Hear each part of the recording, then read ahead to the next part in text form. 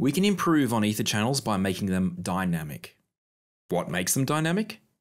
They exchange messages between the two devices to agree on whether an ether channel should exist here or not. Let's consider why we might want this. Imagine two switches are connected with an ether channel. But now someone comes along and moves one of the links to a different device. Now this isn't valid. Ether channels are intended to be between two devices only. If this were configured as a manual ether channel, our switch would continue forwarding traffic over the link, assuming that the other end is also correctly configured. This would result in traffic being dropped.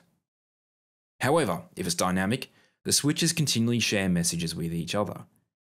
If these are disrupted in some way, the switch will know there's a problem and will shut down the miscabled link. So dynamic is good. In fact, I recommend it wherever it's supported. Cisco support two types of dynamic ether channel. What I mean is, there are two different protocols that we can use to exchange messages over the ether channel.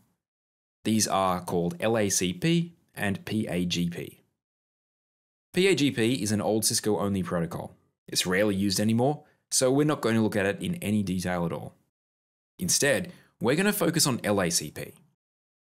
LACP was originally part of the 802.3 AD standard. It was then moved into the 802.3 AX standard. This makes it vendor neutral, so we can connect other vendors' switches to our Cisco switches if we want to. LACP is used to check that both sides are suitable to form an ether channel. This means there are certain parameters that need to match on the physical interfaces for the ether channel to form. These include the speed and duplex, access mode or trunk mode, the VLANs allowed on the interface, the native VLAN if it's a trunk port, and spanning tree settings. Let me show you another reason why we want to use LACP on our ether channels. Sometimes we have a passive device between our switches, perhaps a media converter that converts fiber links to copper links. If the media converter fails, the switch links may appear to stay up. The switches are blissfully unaware that there's a problem. They will continue sending traffic over the failed link, or rather trying to, which results in traffic loss. However, remember that LACP regularly sends messages between our switches. If there's a fault in the media converters or the cables between them, then the LACP messages won't get through. When these messages go missing, the switches will know that there's a problem and can take an action such as alerting you or shutting down the faulty link, allowing regular traffic to flow over the good link. LACP itself can be either in active or passive mode. An interface in active mode will actively start sending LACP messages when the interface comes online. An interface in passive mode will only send LACP messages if another device starts sending them first. So at least one of the two switches needs to be in active mode for an ether channel to form dynamically. Please note, a manual ether channel does not send or receive LACP messages at all. Okay, let's see how that's configured. We configure the type when we add physical interfaces into the port channel.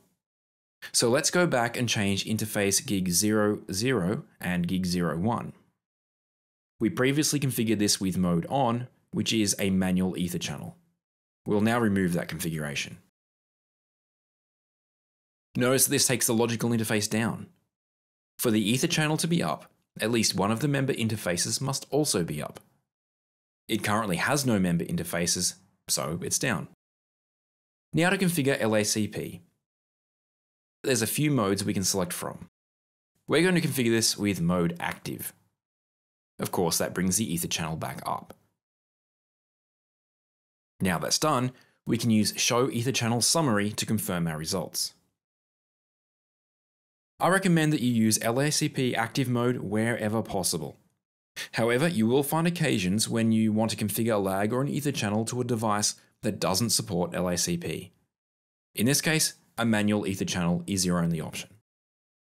I've thrown a couple of tricky questions in this time. You may find question 4 to be particularly tricky.